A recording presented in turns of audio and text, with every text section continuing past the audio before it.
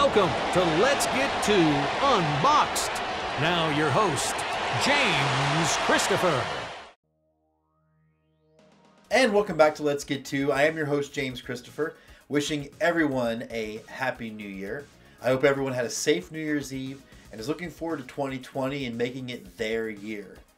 New Year's is always a fun time because it is about change and rebirth and the opportunity to do things a little bit better, lose a little weight, be a little bit better with money. And sometimes for a minor league baseball team, it's the first year of a rebrand and a new identity. And today we're going to talk about the Norwich Sea Unicorns, formerly the Connecticut Tigers. They did a rebrand that they announced a few months ago, and the name was met with some controversy, honestly, like all of these new names are. But the logo design was great. I was all about it, and I couldn't wait to get some stuff ordered, and then it arrived. So let's take a look at what we got. Now first, big ups to them having branded packing tape. Clearly, it's the first time that we've seen that on the show, so very exciting. Really, really love the design. So let's take a look at what we ordered.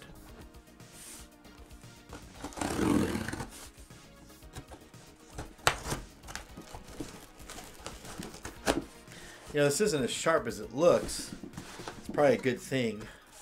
Otherwise, we'd be doing Let's Get To Unboxed from the emergency room. So, tearing into it. And again, already, they've taken a really great step by adding some fun stuff for us. One, I love the blue and the yellow tissue paper to go with the team colors. The really cool free sticker that will be on my laptop case. But now, the ball cap. The name the Sea Unicorns was chosen as it represents the nautical history of Norwich, as well as the family-friendly entertainment and fun that minor league baseball is known for. It is a tribute to the legendary sea captains of Norwich's history, as well as the tall tales they brought back of sea creatures encountered in their travels, both real and imagined. The new Sea Unicorns primary logo features a tough-as-nails sea captain narwhal. The narwhal is known as the unicorn of the sea, and the primary mark features a rose tattoo in reference to Norwich's moniker as the Rose City, and it all ties back to Norwich's naval history, which is long and rich. We also ordered with, again, a logo that I just love. A pretty sweet t-shirt with our narwhal angry sea captain on it. So thanks for watching this episode of Let's Get To Unboxed. It was fun diving into the Norwich Sea Unicorns. The name got a lot of pushback on Twitter when it was first announced. I sometimes think the only thing more controversial these days than renaming your minor league baseball team is releasing a Star Wars film. There's always a lot of irrational hate. I think it's a great name. It's a great look. It's going to allow for a lot of fun at the ballpark.